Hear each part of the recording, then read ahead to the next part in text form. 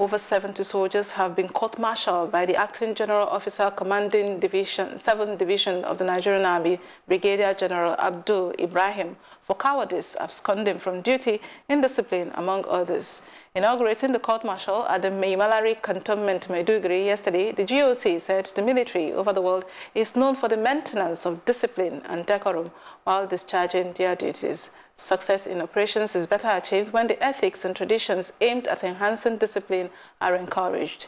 In this regard, acts of cowardice, desertion, unsoldierly behavior, and other forms of indiscipline have no place in the army, more so an army executing war, he said.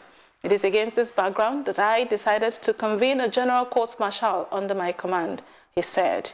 He called on the president and members of the court as well as other stakeholders to remember that an enormous task has been placed on them and they should endeavor to discharge the task fairly. Also speaking, the judge advocate of the court, Captain Aminu Meirua, said this court is equivalent to a high court and its judgment could be appealed at the Court of Appeal.